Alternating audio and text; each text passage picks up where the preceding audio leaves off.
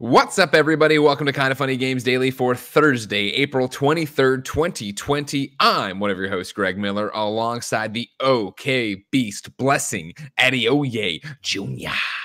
What's up, Greg? Not much, man. What's up with you? Not much, man. Just chilling, having a good Thursday morning. I have bad news for you. Oh, no. And I know, you're above it all. You don't let the comments get to you. The Gamescast is up right now. Our game of the year so far. We all come out, we say our pieces, we do our things. They audibled, as you know, and tossed Barrett in there, who started fucking talking about Persona 4 or 5 Royal, Persona 5 Royal. And all the fucking comments are about how great Barrett is and how right Barrett is and how I know it's the worst for 70 fucking hours, isn't it? And Barrett, so I was like, oh my god. I never read the comments, and that's the first time in weeks that I decided, hey, I'm gonna go to YouTube. I'm gonna read the comments for this video because the Gamescast, I thought was a really good episode. It is a great episode. A lot of great things to say. I go in there, it's just all Barrett praise. And it's like, it sucks. Yeah. What about us? What about you and me? What's the point of even putting out an episode if you guys are just gonna praise Barrett? You know? Yeah. I mean, the good news is, that there's a bunch of Animal Crossing people supporting me. I saw no support for you, so that's helpful. You know what I mean? I understand. Yeah. But I can't believe that Barrett's getting all this praise. Kevin, can you? It's upsetting. Barrett. It's funny because it's an old game. It came out last year, right? This is just a 2017. It came out in 2017. What? We didn't even know Barrett back then. That's crazy. I'm pretty sure he was 16. You know what I mean? Yeah. In 2017, yeah, that checks out. Because he was born in 2001. It's embarrassing. You know what I mean? I don't know. I guess the solution is just to keep Barrett off the shows because then he won't be praised. I agree. All right. Well, we got some work done here. Kevin, can you make that happen? Easily. Thank you, Kevin. That's what I need to hear right now. Other than that, you're okay, Bless? Yeah, I'm doing well. We're both wearing long sleeve t-shirts. That's cool. We are. Yeah, you're wearing a PlayStation t-shirt. I'm wearing a Wu-Tang Clan shirt. Kevin, you're wearing a short sleeve shirt. Why'd you even bring your camera up for that? I said me too, and I thought my arms wouldn't show. Oh, yeah. I was lying. You don't have that kind of wingspan. All right, enough about this. Ladies and gentlemen, let's talk about Xbox's next move, Animal Crossing's financial peril, and so much more because this is Kind of Funny Games Daily. Each and every weekday on a variety of platforms, we run you through the nerdy video game news you need to know about. If you like that, be part of the show, patreon.com/kindoffunnygames with your questions, comments, concerns, squad up requests, and everything under the video game sun. Of course, on patreon.com/kindoffunnygames, you can get the show ad-free. You can get it with the post show. You can just be part of the show and have a great time and support us. If you think we're doing a good job, hang out with other like-minded friends and hang out. It's just great. If you have no bucks tossed our way, though, it's no big deal. You can go to youtube.com/kindoffunnygames. You can go to roosterteeth.com. You can go to podcast services around the globe each and every weekday. Of course, you could watch the show live, twitch.tv/kindoffunnygames. It goes up when it goes up there. You're just here for the ride. Whatever happens, happens. You know what I mean? But you do have a special job that I didn't open. You need to go to kindoffunny.com/you're-wrong, where you can write in and tell us what we screw up as we screw it up, so we can set the record straight for everybody else, like I was just talking about, who watches it later on YouTube. Rooster Teeth, all that jazz. Housekeeping for you. Tonight's the night, ladies and gentlemen. We are doing a Grimecraft concert in Animal Crossing. It is Grimecraft Cross Kinda Funny. You can, of course, come be a part of it at 7 p.m. Pacific time, twitch.tv/kindoffunnygames. Grimecraft is doing a DJ set in Animal Crossing and real life. He'll be streaming to our channel. Joey and myself will be hanging out and partying in his world. You can join his world. He was using one of those services where you could queue up, and then when people leave, you get the dodo code.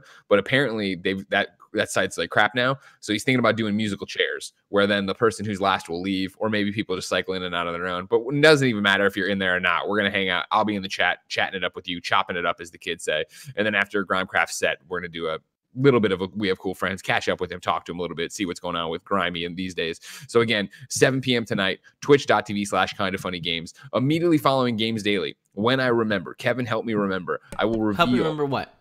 I'm about to say, I will reveal the shirt. We have a concert shirt for this event, this Kind of Funny Grimecraft collab. We have a collab shirt made by one of the Kind of Funny best friends. You can go to my Twitter, twitter.com/GameOverGreggy. See it there, get it through the code, or we're going to try to get it into Grimy's Able Sister shop today, so that if you make it to the island, you can get it, but you can also just download it ahead of time, which might be easier.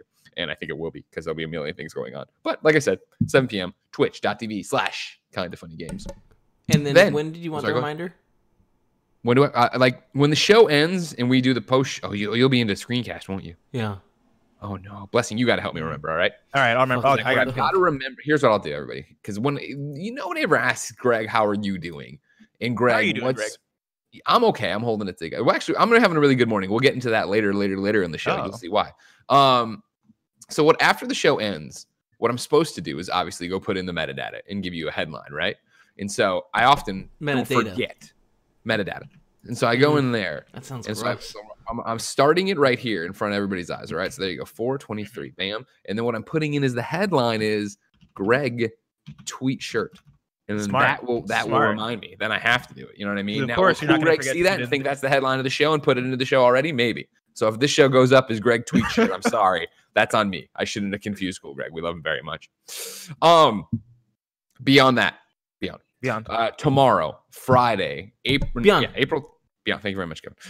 April 24th, right? It is the release of Predator Hunting Grounds. You know I've been excited about it. At the last second yesterday, Ilphonic hit us up, and we're going to do some sponsored streams for them. So tomorrow, Friday, 3 p.m. Pacific, twitch.tv/kindafunnygames. Me and the Kinda Funny crew are all playing Predator, and I will be fucking them up. I will just be Are you ready to die, Blessing? Because I was so good at Friday the 13th. I'm going to kill you. I'm so ready, man. You don't even know what you're getting into. Like, you know what I mean? Not at all. You're a punk. You're a punk kid. So yeah, twitch.tv/kindafunnygames. Predator stream tomorrow on PlayStation 4, 3 p.m. twitch.tv/kindafunnygames. It's going to be super fun, super exciting. I can't wait. Already couldn't wait. Now I'm getting out there to play with you guys. It's going to be great. And then next week, we're going to do some where you can actually play with us. It's going to be good. Thank you to our Patreon producers, Mohammed, a.k.a. Momo. Al Tribesman, the Predator. This is not part of the sponsorship. And then Blackjack. Today, we're brought to you by Brooklinen and ExpressVPN, but I'll tell you about that later. For now, let's begin the show with what is and forever will be the Roper Report. Time for some news. 3 items on the Roper Report.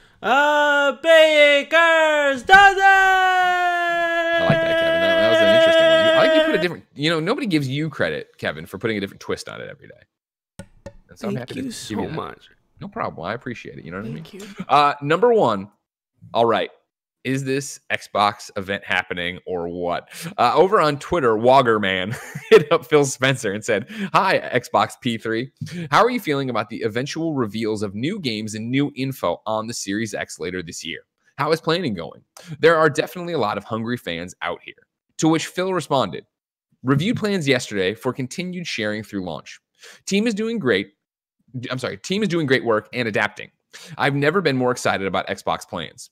We've heard you. You want transparency/authenticity. We plan to keep showing that. Way. Next step is not too much of a wait." And then he put parentheses, games.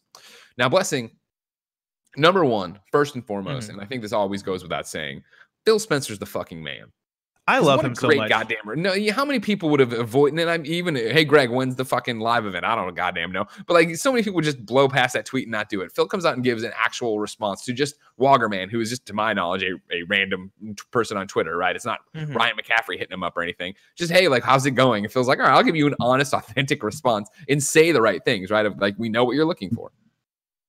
Yeah, no, I'm with you. Like, Phil Spencer, being the one who's the head of Xbox right now, right? Like, he's always been very open and very direct with answering people.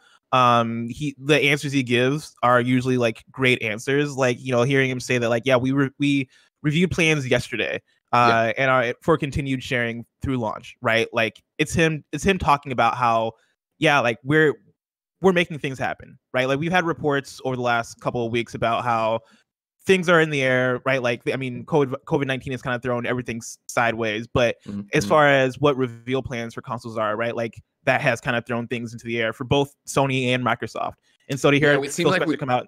Sorry, just to give context, right? I feel like the Bloomberg report from PlayStation was more behind the curtain in, hey, here's how plans aren't working the way they wanted, right? Where it was PS5 was planning a reveal in May. That's up in the air because it was supposed to be a press conference. Now, since they can't have press, what are they going to do? Whereas I think it's Windows Central's Roundup, right? Which is a collection of a bunch of different stuff that they've heard. And we talked about yesterday on the show. And I think we're going to talk about it here in a second. Is more of like what's going on with Xbox's conference for the spring. Yeah. And so, like, for Phil Spencer to come out and be like, yeah, we reviewed this literally yesterday, right? It shows that he's being open and honest, and it imbues faith in what Xbox has going on and what that conversation looks like for them. If you go through like the Windows Central thing, right? Like the report, there are rumors for May, and I think that lines up. That makes sense, right? Like that's around the time you would expect, especially coming off of last gen's reveal, right? Like the Xbox One was revealed in May, like right before E3 time. And so like this lines up with that, but then also in terms of timing with everything, right? Like there's also reports from Daniel Ahmad who was talking about how because of COVID-19, right, things are you're going to see some reveal, and this is a thing that I think anybody can kind of extrapolate, but he basically said you're going to see some reveals come early in terms of like the console reveals. Yeah. But then also like some stuff get revealed later than they would have. And if I had to guess based on what Daniel Ahmad is talking about, I would say that like the Microsoft reveal is probably one of those things that we're going to see sooner than later. Well, it's interesting because I felt like reading into Daniel's tweet, which you had in one of the games dailies. I forget if it was. Do you remember if it was Monday or Tuesday? Because I'd like to bring that in too. I'm looking right. It's probably Monday because I feel like I talked to Tim about it, but I don't know if it was in the docs. I'm so sorry you had to deal with Tim. Really? I thought it was because I remember scrolling through stuff. But maybe it might be there then. Hold on, I'm looking the Roper report. There are quite a few Daniel Ahmad tweets also. He tweets a lot, and I think he was going off during the weekend. It was all good stuff he was saying.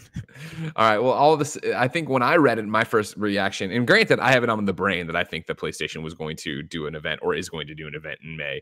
I think it's interesting that as soon as he said that, and this is he said it post Bloomberg, now that you're dealing with Microsoft and the roundup getting hotter, I think, from this part from Windows Central. So if you don't know the Windows Central thing, you missed Games Daily yesterday. We talked about it again. We'll talk about it right now. But Jez Corden at Windows Central put together a roundup that talked about Xbox Series X, aka the Lockhart, which would be a smaller box, obviously, or a smaller, less powerful box, basically taking over for what the Xbox One X would be. A new wireless headset. But then a section called, what about Microsoft's Xbox events in the spring? Whether Xbox Lockhart will break cover in May is unknown, but based on its imminent take-home status and the oddly coincidental and wholly separately sourced timing of the Surface rumors, suggest an early May reveal could be on the money. With E3 2020 canceled, Microsoft perhaps has a bit more leeway in terms of what it can do with regards to marketing and its upcoming events, spreading them across a wider range of dates. A couple of Xbox YouTubers with good track records for accurate information have suggested a May event as well to coincide with the previously announced digital showcases Microsoft mentioned would replace its E3 showing in June. We've heard Microsoft may also be gearing up to show off a few upcoming games as part of its May press releases. Long-standing rumors of a Fable reboot under Playground Games make for an obvious candidate, but we've also barely seen anything from Halo Infinite, which is supposedly launching later this year, presuming, quote, work-from-home delays are avoided. Whether this will be a full-blown showcase like an Inside Xbox, a trailer reveal as we saw for Hellblade 2, or a third-party deep dive with expertise of outlets like Digital Foundry is completely unknown. But as they say, there's typically no smoke without fire.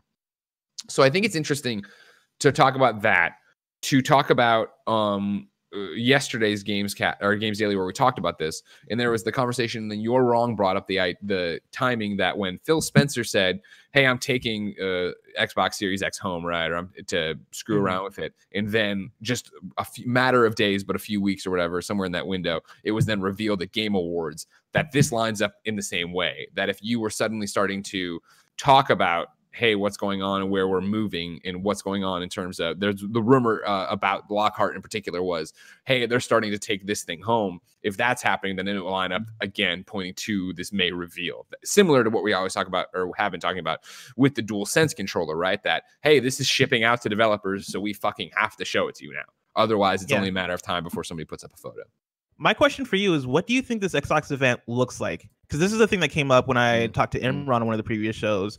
Right before the last Inside Xbox, me and him were theorizing, like, is Inside Xbox just going to take place from their homes? And sure enough, the Inside Xbox event did take place via Discord, right? Like we have it right now. Yeah. And it was 4 people, right, in their screens. It was like Major Nelson and a few other people at home, like via webcams, presenting things. Mm-hmm. Do you think the Xbox event has that same sort of feel to it? Because I imagine like they want this event to be big for them, right? Like they want this event to come off as like as professional and as put together as possible, because they're presenting a new well, they've already presented their box, but they're presenting their whole, like, the features and the big games, and this is the big blowout for Xbox Series X, and possibly Xbox Series S.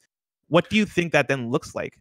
I think for the big blowout, because again, they have to, you know, they talked about when they did the Inside Xbox, right, that this is what it's going to be like going forward. We're going to be doing stuff like this. This will be Inside Xbox. This is how we're going to try to communicate some stuff. I think those continue to be that way. I think the big, let's talk about the Xbox Series X. Let's get into the games. Let's get into that.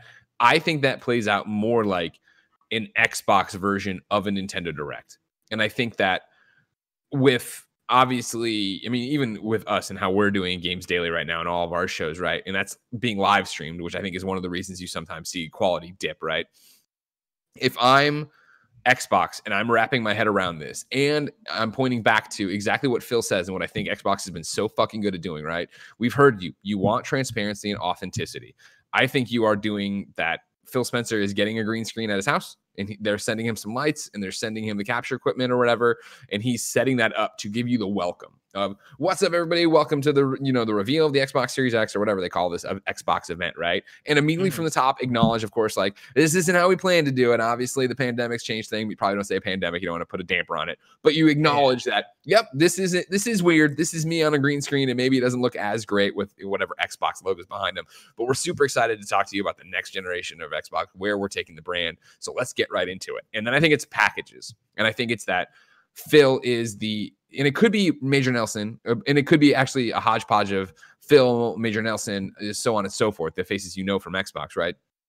But I think it's them introducing things and what it is. So it is Phil being like, all right, cool, here's what it is. And it's a polished trailer, you know, running through, and it can be a, you know, a dev diary kind of trailer where they're talking over like, oh, we've put this many teraflops in it, it's done this, and this is blah, blah, blah. But I think it's that. I think it's graphs. I think it's, you know, it is a polished package in the same way you would expect from a polished Nintendo Direct, but I do think it is oozing with their personalities. And I do think that it is like, you know, up next, you know, it's a game you've been excited for since we debuted at Game Awards. Let's talk about the next Hellblade. Our friends at Ninja Theory have been working real hard. Let's kick it over to them. And it's the exact same thing from them, of them on a webcam being like, we are super excited. Here's the new trailer, blah, blah, blah, blah. I think you weave it together that way, acknowledging that this isn't what you want. This isn't how we expected it or how we wanted to present it necessarily, but you just want to know about the fucking games. You just want to know the information, and you're all in the same boat as us, right? Transparency and authenticity. I think getting out there already and saying that, I think, you know, kind of paves the way.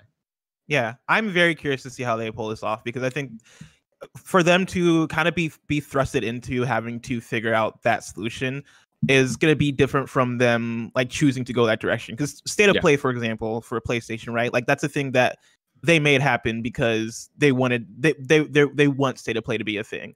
From the Xbox, well, yeah, but from Xbox side, right? Like, they have Inside Xbox, which is somewhat of a different thing from what you see from State of Play and Nintendo Direct, right? That is very much like we're sitting in a studio, we're interviewing developers, we're getting into the nitty gritty of, say, like an update for Sea of Thieves, or like a State of Decay drop or something like that. If I can stop you, for me personally, Inside Xbox always reminds me of, and I know I'm old, Core. Remember when PlayStation during the PS3 era did Core with Veronica Belmont? It reminds me of, hey, we're gonna make a video magazine, right? Where there's these features and there's these things and there's these personalities, but it's produced. It's not, and I'm not shitting on it, obviously, because I host shit like this all the time. It's not the authentic.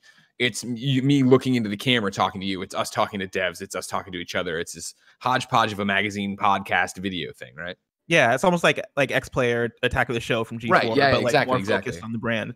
But they have that for that. But then they also have the XO events, right? And I feel like that's been, having those two sides of the coin for Xbox has worked pretty well over the last couple of years. I've never really been of the mind that Xbox needs a Nintendo Direct style event.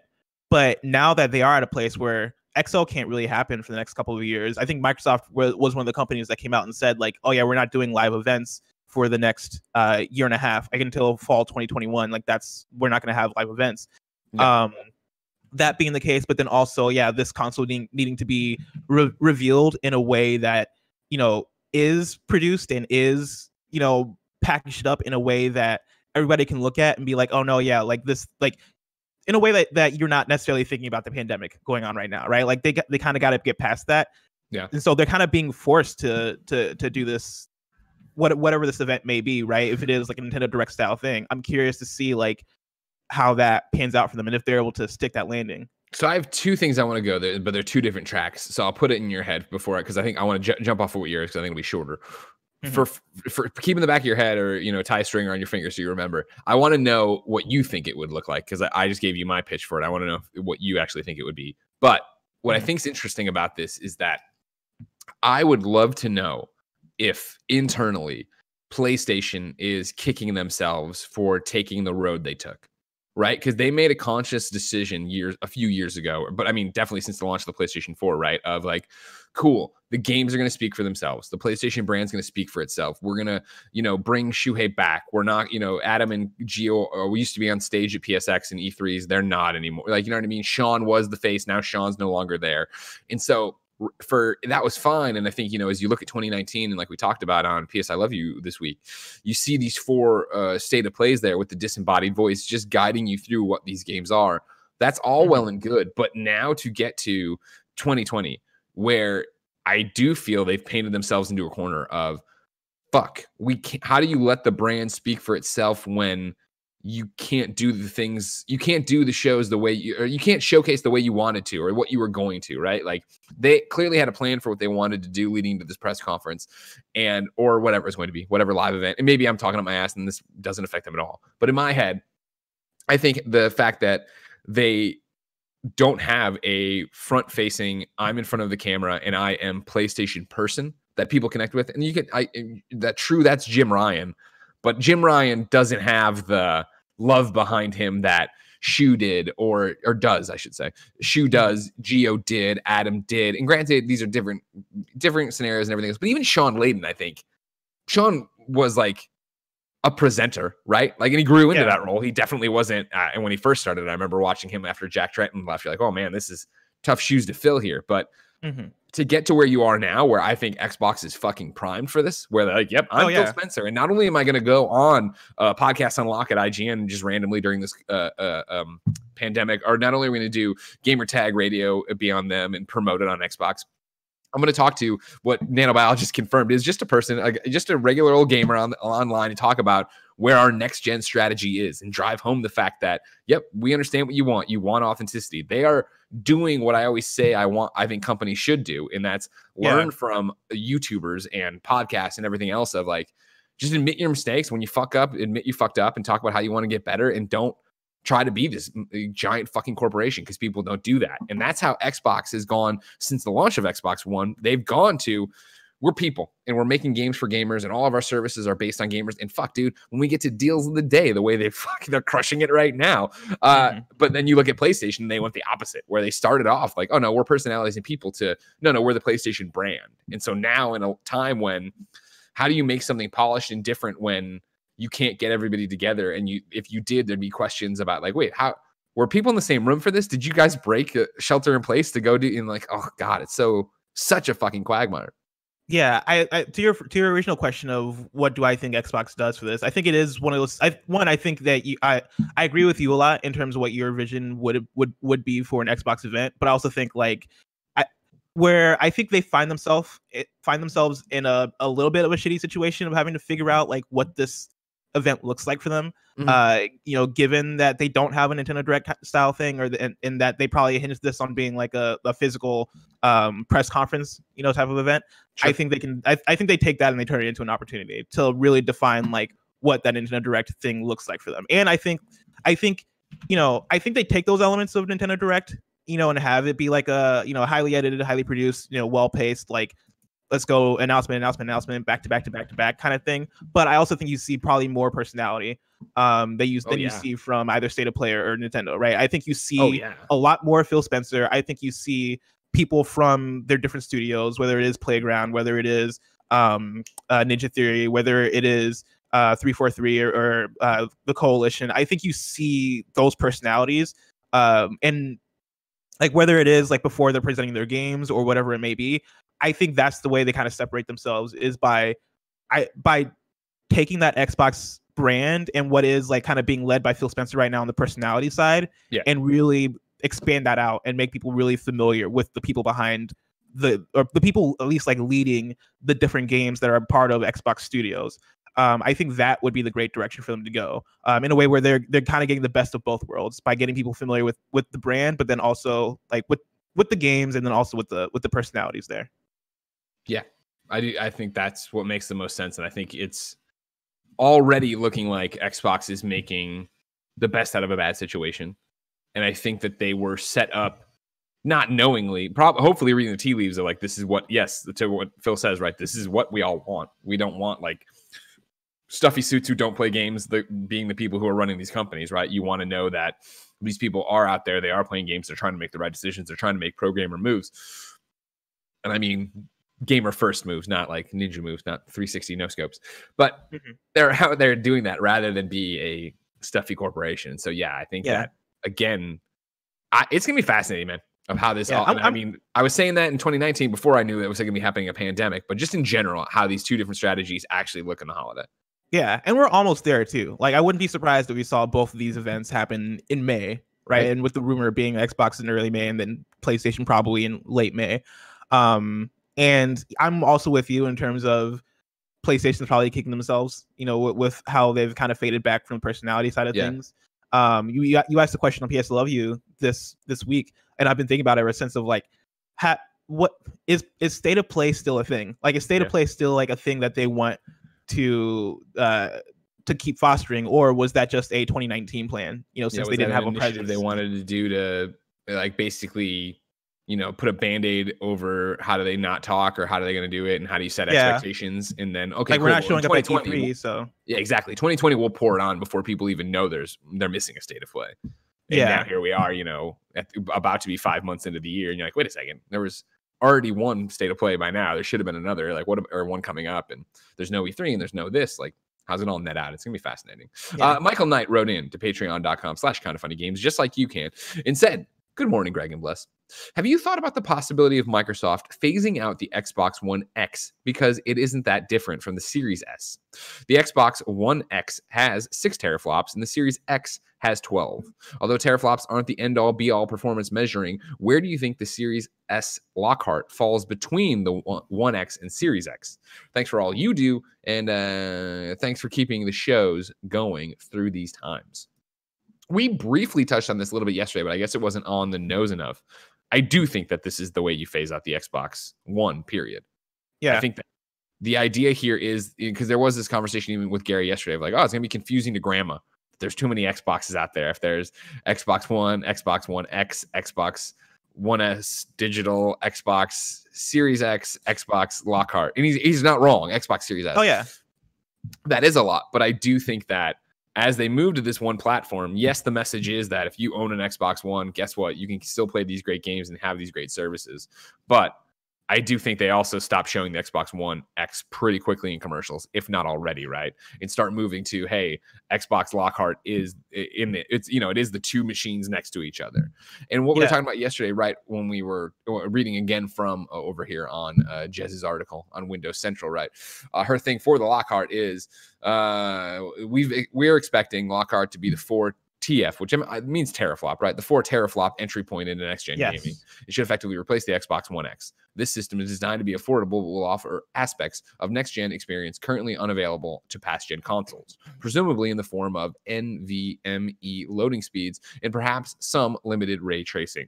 We have no idea about the capabilities of Lockhart outside of that magical 4TF GPU number, which came alongside more of our detailed Xbox Series X info that turned out to be accurate. So, yes, for me, definitely this is the one to come in here and remove the Xbox One lineup, right? That they want you to get the Lockhart over the Xbox One X even. Yes. Go ahead. Sorry to interrupt, but I think please. I think we've had the conversations before, and I think it might have been like during like our predictions and stuff of like, how does like Lockhart has been the rumor forever, but like how does Xbox release like a Series X, which is the most powerful version, right? A Series S, which is a less powerful, more affordable version, but then also have the Xbox One X, like that. Like at a certain point, that message gets very foggy to communicate. In a way where, I think it makes perfect sense to then phase out the Xbox One line of consoles and then have the Xbox Series S come out at say $300, and be able to kind of allow them to make the claim of, hey, yeah, we have the most powerful box with the Xbox Series X. We then also have the most affordable box with the Xbox Series S, and be able to come at the market from both sides in that way. Yeah. The main thing that makes me curious in terms of how they market this is like, how does that go at stores? I know Gary brought up the idea of the grandma picking up the Christmas present for the kid, right? And having to figure out like the Xbox, but there's 7 on the shelves. Yeah, it's like, oh, which one of these Xbox do I get the SAD? Do I get the Series X? Do I get the Series S? Like, what is it? I think the Series X versus Series S conversation is going to be interesting, because I imagine for Xbox, their preferred thing would be for people to get the Series X, because that's kind of what they're leading. That's what they're leading this foot off with, right? Like they showed the Series X at Game Awards. They've been talking about the Series X this whole time, and say they reveal the Series S in May with this Xbox blowout. Like, what is the thing at stores that is guiding people toward buying a Series X over a Series S, especially when the Series S is the cheaper option? Mm-hmm. That's the question I have. You assume that, and that's the thing, is even having the Series S at launch it's not weird, because you want to you still want ray tracing or whatever it's going to be. You want whatever bell and whistle you're going to have for a new thing, but you want it cheaper. Here it is. But then you do lose this argument of, well, it's what we talked about yesterday too, I guess, and to some extent, that PlayStation 5 having one SKU, one thing, it's the PlayStation 5, makes sense because PlayStation 4 was such a runaway success this generation. And so you figure the people who are going to want to adopt that are going to want to have the best machine, the coolest thing, the nicest tech, all this different stuff, right? Xbox doesn't have that same advantage because they were in second place this time around. And so they can make the new box for people like us that want the nicest, coolest thing. But I think they think they need to have, and that's probably true too, they need a cheaper option, right? That still runs the games well. Yes, and a launch Xbox One is going to be able to play Halo Infinite, but imagine all the compromises that are going to be there and complications that are going to be there and load times that are going to be there to make that such a suboptimal experience. Whereas I think having an Xbox Series S makes sense because people aren't going to trust them necessarily, right? People aren't going to be sure if they want to invest $500 into this machine right off the bat. Or how much am I going to use this? What am I going to do with it? What's going on? Maybe if it is you're buying it for a kid, are they really getting the 8K, whatever the hell resolutions out of these things? No.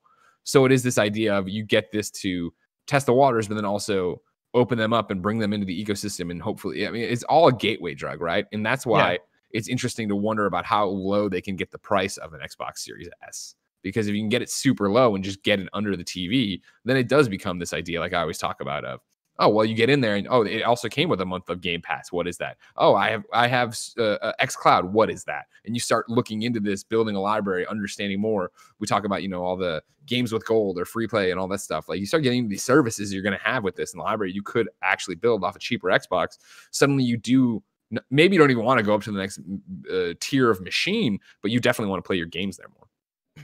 Yeah, part of me wants to see like what the other iterations of the Xbox, I guess, series family might be, because I imagine the Lockhart, the rumors here say nothing about like it being digital only, and I can't imagine that it would be a digital only console, because that then limits who it can sell to.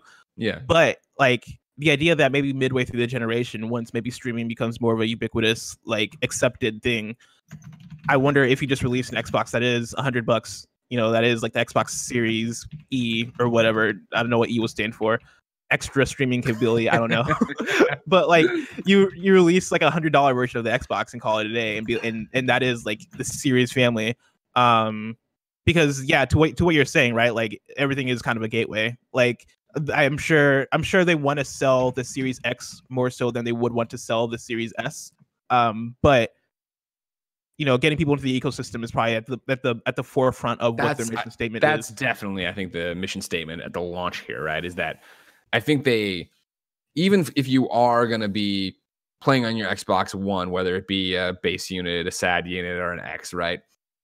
I think they want you just to get in there and see how great their services are and be excited to play Xbox games again and see this lineup of first parties. And I do think that once you're in there, it is intoxicating to look at how how gamer first they are and what they're offering and how this is and how their ecosystem works. And so to get in there, fall in love with it, and then worrying about buying the best system, that's a whole different argument for them, right?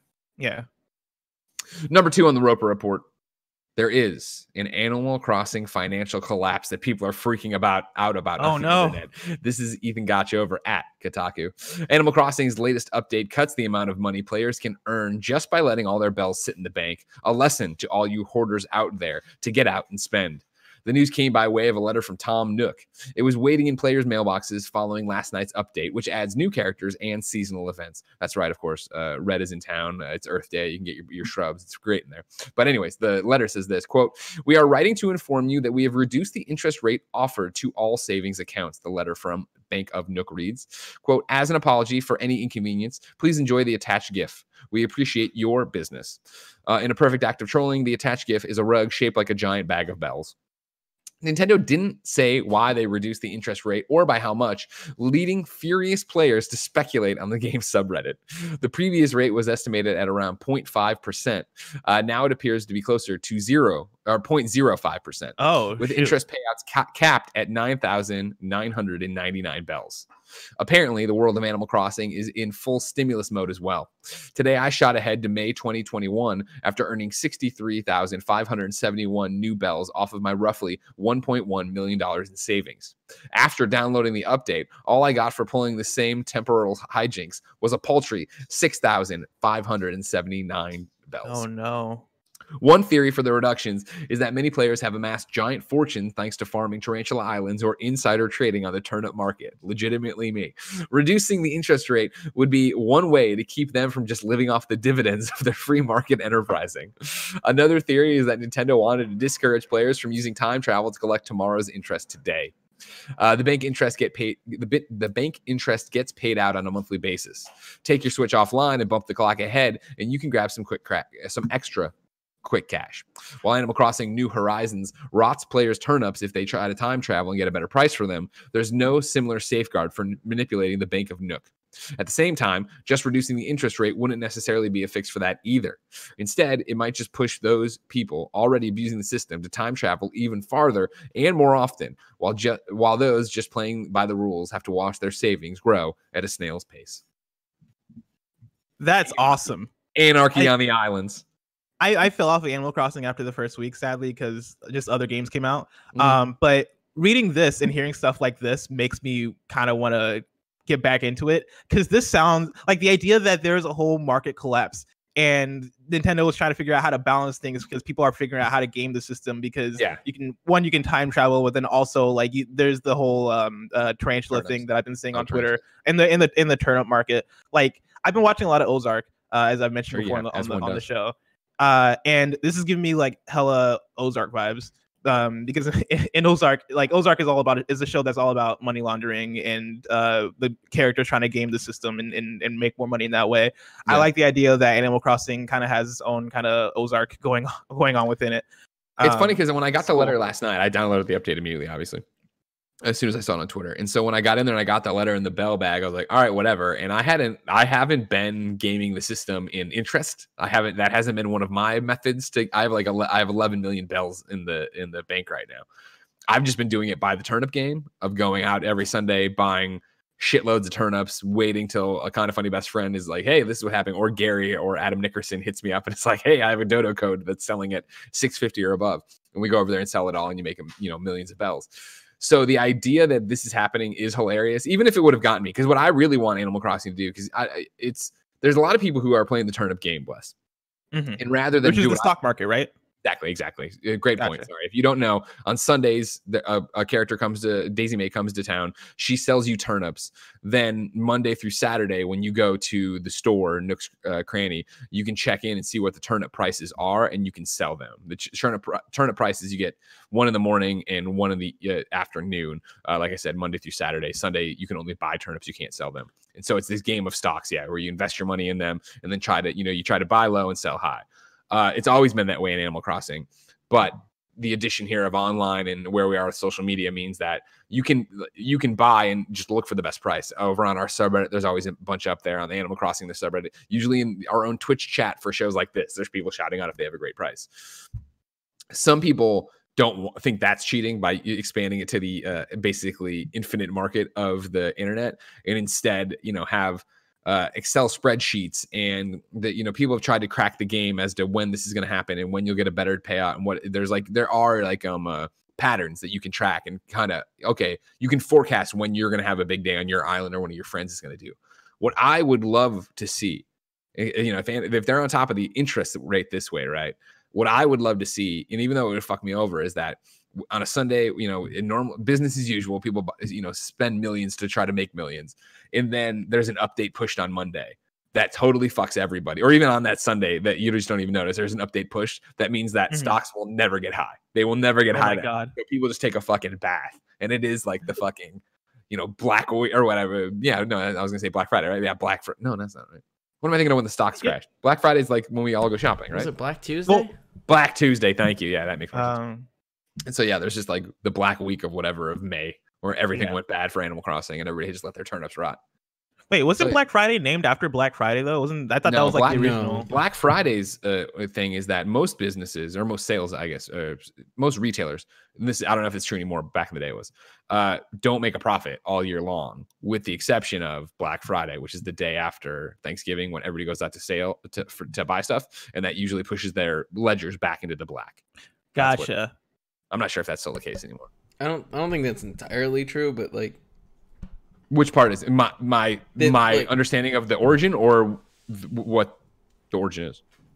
It's not that they're not in the black for most of the time, but like that is the first big jump that they get of the year. Okay. Or no, I'm sorry, not the first big jump, but like the first big jump of the season before Christmas comes in. Everyone's in the black that day is the thing. Oh, okay. Well, I mean, the balance.com says Black Friday is the name given to the shopping day after Thanksgiving. It was originally called Black Friday because the volume of shoppers created traffic accidents, and sometimes even that's not true. It's a filthy whore. Balance.com, I can't trust you. Business Insider, I feel like I can trust you. Oh no, it's not good. Same deal. All right, we're reading from businessinsider.com. Why is it called Black Friday? Noah Friedman. Why is it called Black Friday? Most people know Black Friday is the day after Thanksgiving, when stores open early and offer various sales. These stores are often in the black, profitable that day. But the true story of Black Friday is darker. The term Black Friday was first used on September 24th, 1869, when two investors drove up the price of gold and caused a crash that day. The stock market dropped 20% and foreign trade stopped. Farmers suffered a 50% dip in wheat and corn harvest value.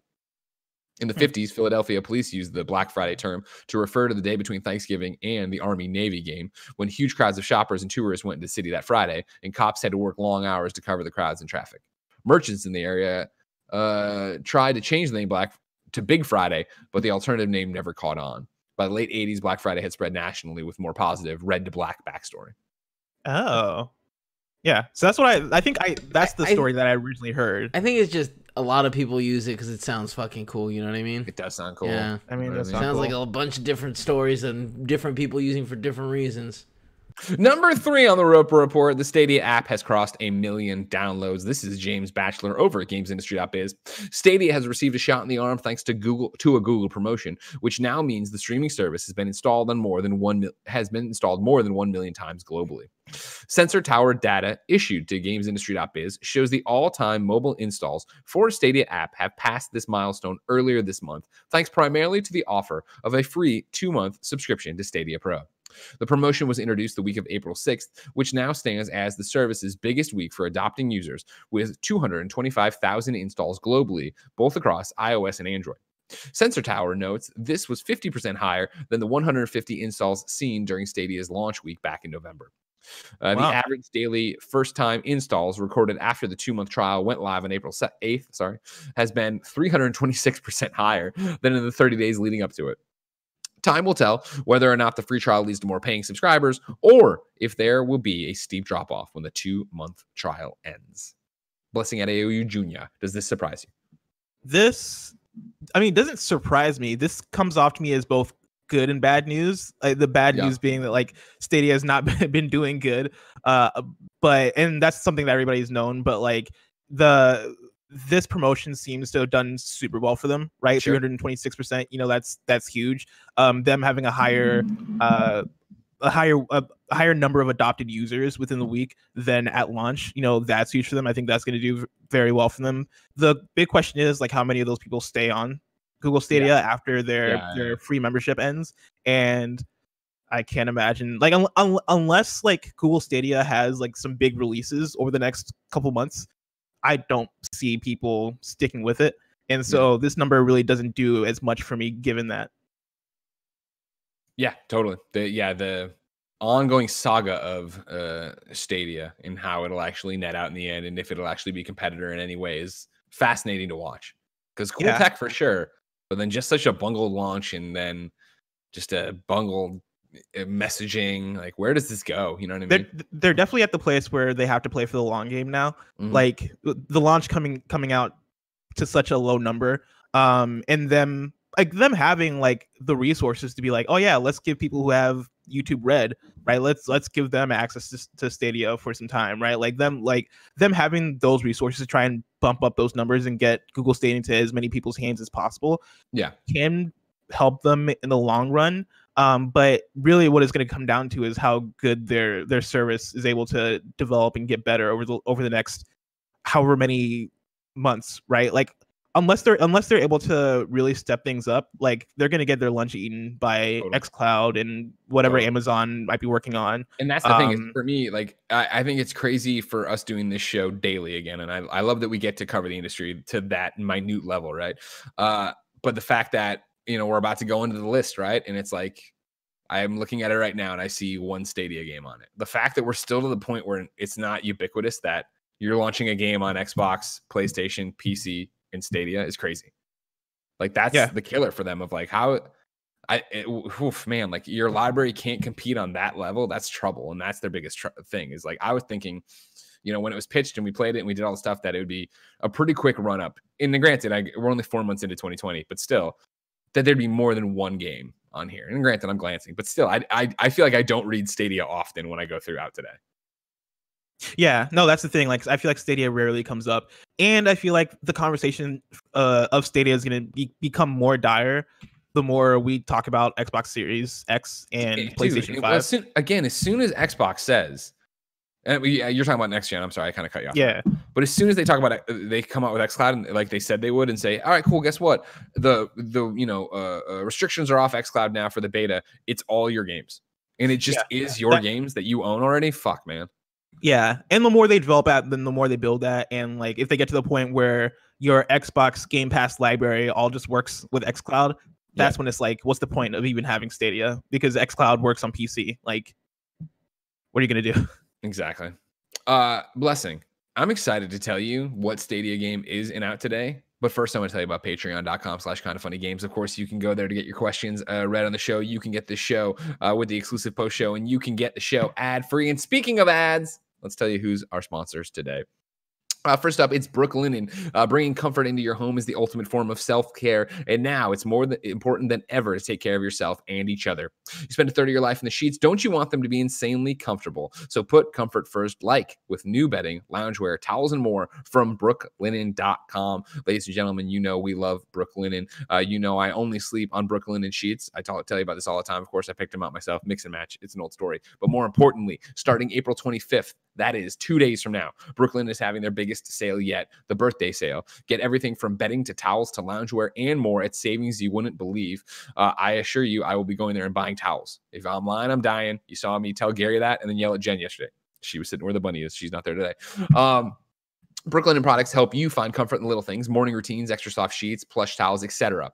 And of course, everybody here has been sleeping on Brooklinen sheets and having a great time. I don't know, Blessing, I don't think you have yet, right? You haven't made the switch. No, I've not, and I've been waiting for that delivery, Greg. Well, I'm telling you, it's coming up. And April 25th is the sale, but then we have a thing here, right? So you can get it right. Because you like softness, Blessing. You like comfort. I do love softness. You like essentials to help you relax.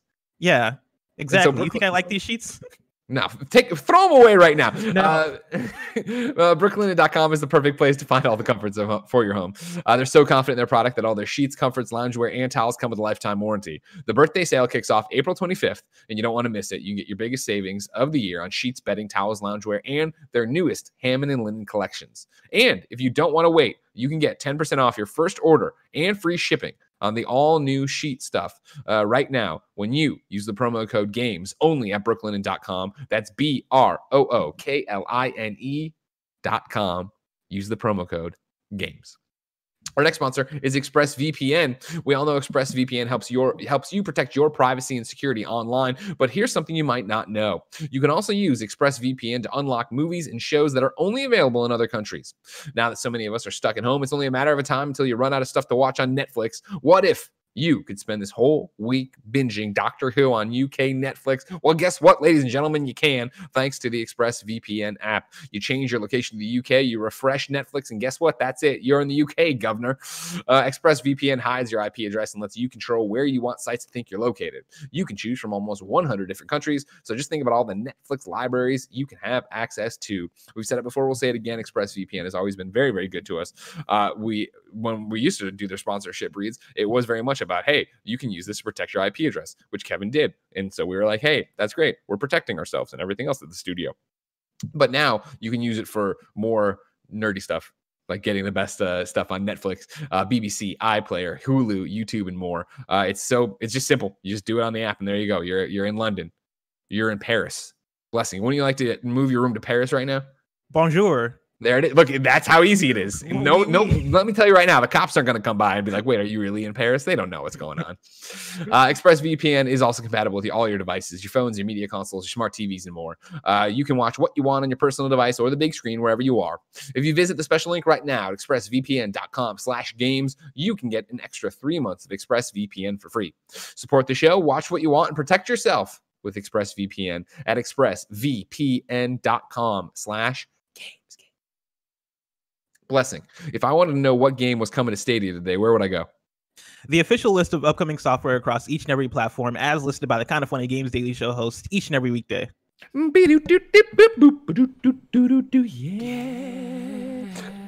Out today. Animal Crossing's got that Earth Day update we talked about. Borderlands 3 is getting that cartel update we've talked about before. Moto GP20 is out on PlayStation 4, Xbox One, Switch, PC, and Google Stadia. Whoa. Code Realize Future Blessings is on Switch. And I feel like you got to review that, Blessing. I mean, I played some of the first one, actually. If it was Code Realize Future Greg's, I'd have to play it, you know? Oh, yeah, of course. 112 Operator is on PC and Mac. XCOM Chimera Squad is on PC. Sunless Sea Submariner Edition is on Switch. Little Busters Converted Edition is on Switch. Azure Striker Gunvolt Striker Pack is on PlayStation 4. Cloud Punk is on PC. Picross S4 is on Switch. Filament is on PC. Aces of the Multiverse is on PS4. Damaged in Transit is on Switch. Smile Basic 24 is on Switch. Yamasutra After is on Switch and PC. Yamasutra is a remaster is on Switch. Broken Lines is on Switch. Hang the Kings is on Switch. Esports Legend is on Switch, and I assume it's about Andy Cortez. Tim Pooh's Treasure is on PC and Mac. Rebel Cops is out now on iOS and Android.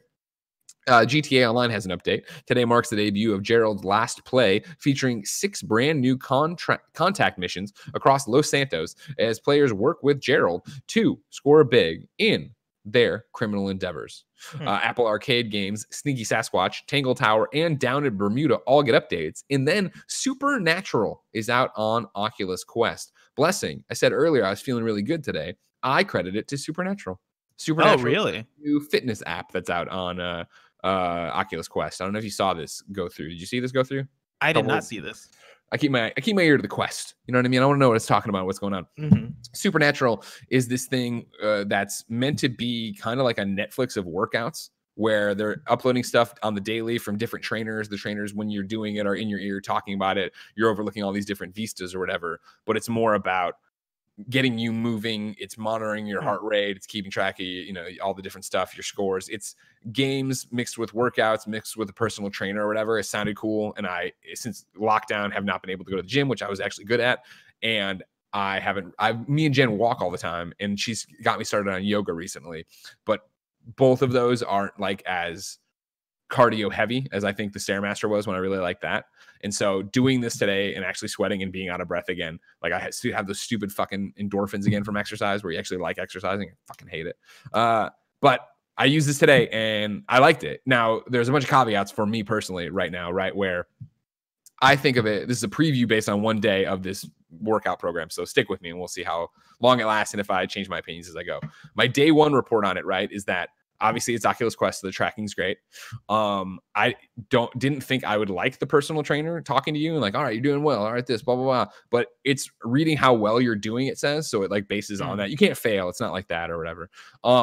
When I first started it, I was like, oh, it's just Beat Saber. Like, you know, because there are things coming with arrows and I have different things to hit, right? Cool. But then and I want to put a caveat on this as well that I have not done Beat Saber 360.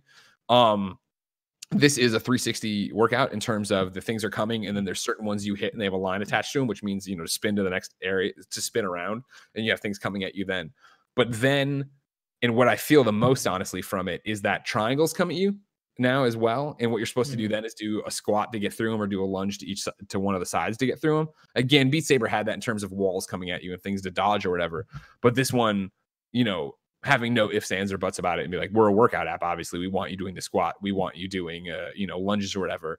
I was using them differently than I feel like I played it in it. And my quads are fucking killing me from all the squats I did today in this game because the triangles come through and you got to squat to go through them. And then they trace you back up and all this stuff. It's to music as well, like Beat Saber, but it's a ever rotating thing. So like I did a Lizzo song today. I did a Charlie Pluth song today or whatever. They have the different workouts there with the different trainers and like recommendations on what to do. Really had a good time with it. Is it a one-time purchase? No, that's the thing about it, is that it's a $20 subscription monthly. Now, if you go and do it, you get your first month free. You can quit and not get charged before it's very clear when it's going to charge you again. There's an app that has all this information and profiles, and you can make friends and track leaderboards and communicate through it and all this different stuff. So right now, I want to say my hang up on it, but at the end of day one, it's like, all right, cool. But I'm still at the point of like, would I be down with this for $20 a month? You know what I mean? Yeah, like, that seems like a steep price. Would I do this and then bounce and just play Beat Saber 360? And so again, not having tried that yet, which I need to, I'll get back to you on that. Obviously, I want to keep doing this too. So to have a more of a plan in terms of like what it's tracking, how harder it's getting, what the daily workouts are adding. Because like when you start, they introduce you to the trainers they have, I guess, or whatever, and they're in front of you doing the thing, showing you what they want you to do and blah, blah, blah. And then the first program I did today was very much the trainer being like, hey, you know, we're in shelter in place too, so I'm not in front of you. I was like, oh, fuck. So it is like, it is current. It is, you know what I mean? They're not like just banking content and putting it out. It is very much like, hey, this is how this works. We give you new, I don't know if it's daily. I shouldn't talk on that, but we give you, you know, this thing every time, and here we go. So yeah, I don't know. I really enjoyed it. I think for sure for, you know, 30-day trial for free or whatever. I'm going to keep going and see what's up with it. But that does sound super cool. Like my one hang up with Beat Saber right now is that there's not really like a workout mode or like something dedicated to working out. Like I know they added a new song recently that was like seemed to be like a workout song that I haven't tried yet that I do want to try out. But this sounds really cool. Like the idea that it is kind of what you enjoy from Beat Saber, but it is focused on working out, and it has periodic updates. And they do a good job of it too, of like, you know, the trainer in your ear of like, you know, it's not Beat Saber. I felt, and I love Beat Saber. I'm not at all putting out Beat Saber. Beat Saber for a workout, it works me out. But the problem is I get so hung up on trying to get a better score or trying to hit the things just right that I feel like it becomes too much of a game for it to be a workout. And this one in particular is very much like, if you're fucking stuff up, which I was, she's like in your ear, like, don't worry about it. Like, it's not about that. It's about feeling this out. You know, she was like, you know, it's your first time. You're a beginner. And I was like, it was interesting. And I don't know how much of that is canned or how much of that is reading the actual situation, but I really enjoyed it. I'm looking forward to doing it again. Does it feel full body? Like my arms right now, my arms in quads for sure. They have a couple different ones there where they want me spinning my core more, but I don't feel that right now, but maybe I will eventually. Does this seem like something that'll ever come to PlayStation? I doubt it. I don't think it would. And I think it's not the fact of I guess I'm talking to my ass a little bit on that. I don't think 360, right? Yeah. And that's the biggest thing is I think the tech would be the hold up too. And then I think their vision for it being like, apparently, you know, I have a press release here that they sent out today. Because this sounds like something I want to try out, but I don't have a Quest. Yeah. Tim already stole the one from The Office, so you can't do that either. You could have stolen. There's one from The Office. Yeah, we have an Office Quest at home. I'm sure you can ask Tim. He's not playing it that much, I would imagine. He says he's playing it all the time. Oh, really? I'm sorry. Please. I don't know if he said that. I have one too. I know. Which one do So it's daily on-demand workouts are personalized rhythm maps designed by choreographers and coached by top fitness trainers. I think it would be the thing of like, I think updating it daily on the PlayStation would be trouble, but I don't know if they're really updating it daily. Like, I'm not sure. So I'm not, you know what I mean? But yeah, tech-wise, for sure, like the cord 360ing around, I think you'd have to redesign it to be on that half plane, and I bet that they aren't about that. Is it on, and I know I'm asking a lot of questions about this thing, but is it on, I'm not giving you a preview.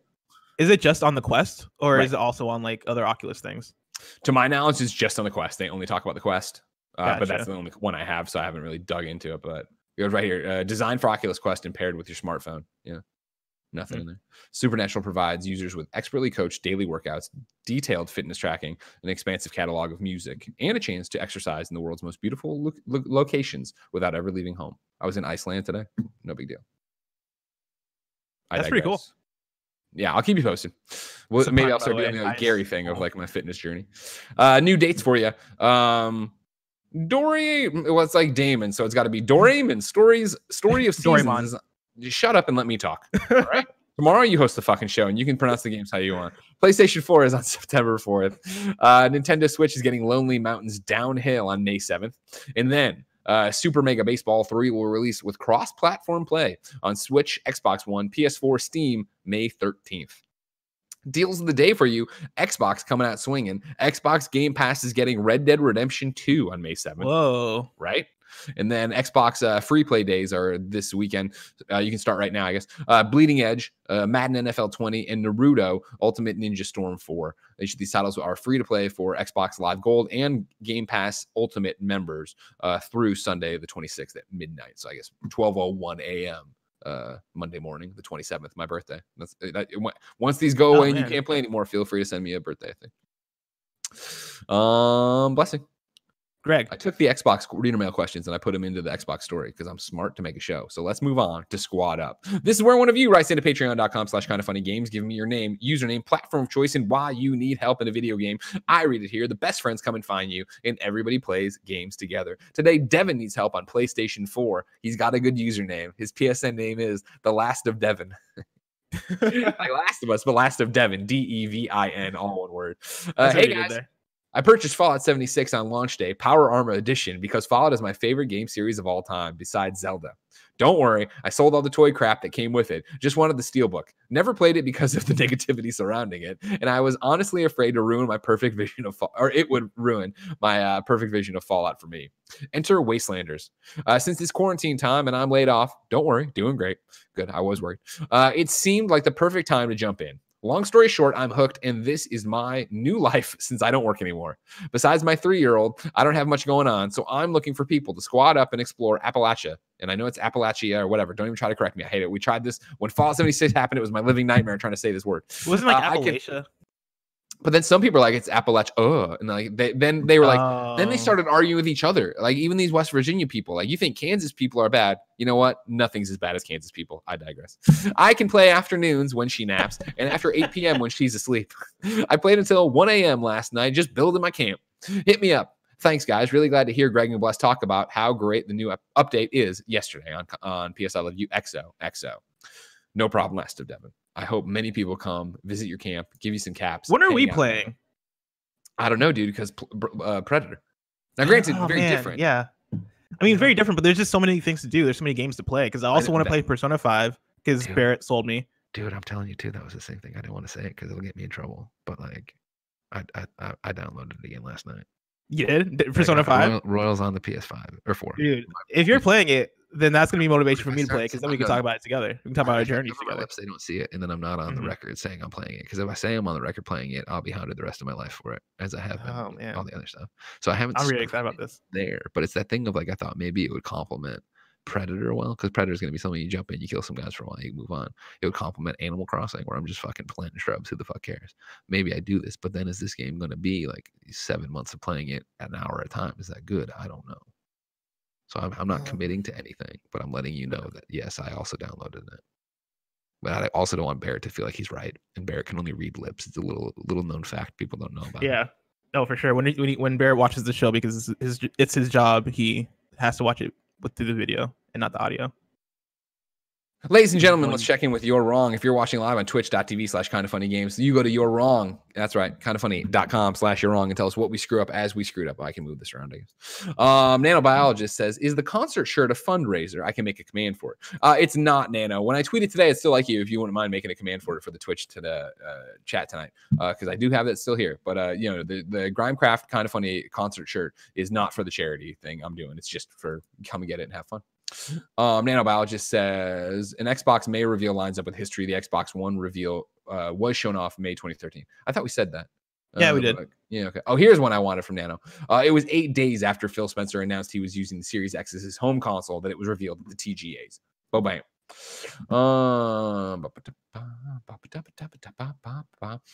Gleeger says, or maybe G Ledger. Says XCOM Chimera Squad releases tomorrow. I pulled that from Kotaku. I believe you. Maybe it's out in Australia or something. Oi, governor. I don't know. Somebody tries. Ignacio Rojas tries to get me to say Damon right. I'm not going to do it. Gondor's Condor says important note about Red Dead coming to Game Pass. GTA 5 is leaving Game Pass. Interesting.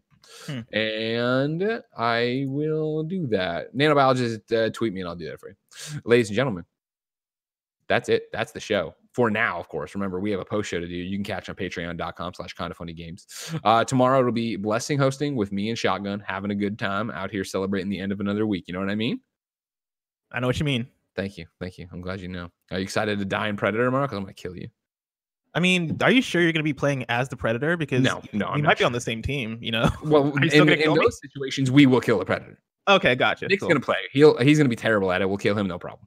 Oh, for sure. If Nick becomes the Predator, that's be the easiest game I've ever played.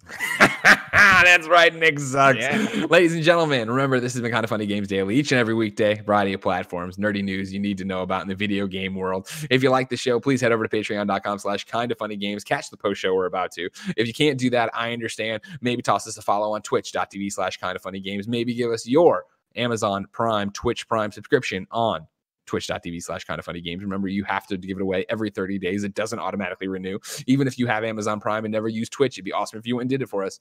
Of course, you can just go and subscribe to us on youtube.com/kindoffunnygames, or you can like us, share us, review us on the podcast service of your choice. Until next time, we got a post show to do. We love and respect you.